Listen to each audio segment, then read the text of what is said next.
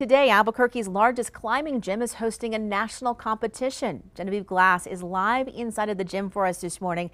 And Genevieve, some of the best climbers in the world are going to be there today. Yeah, Royal, so it's definitely the calm before the storm here at Stone Age Climbing Gym at the Northeast Heights as we wait for the top competitors to arrive. I spoke with the gym store owner yesterday to find out how they're gearing up for the competition.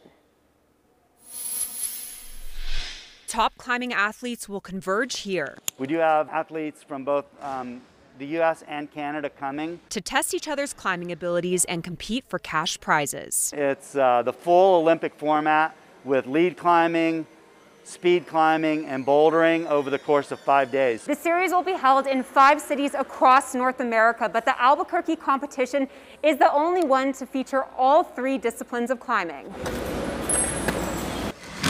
Lead climbing is an advanced style that requires you to clip into protection as you climb to protect against a fall. Speed climbing is a head-to-head race where climbers compete for the fastest time to the top of a wall, like this one.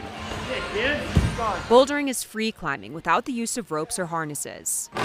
While the event isn't requiring proof of vaccinations to attend, they are taking protocols seriously, requiring everyone, even climbers, to wear masks. I'm also really proud that our little gym in Albuquerque, New Mexico, USA Climbing keeps coming back to us to run these big events because they know we put on a good show.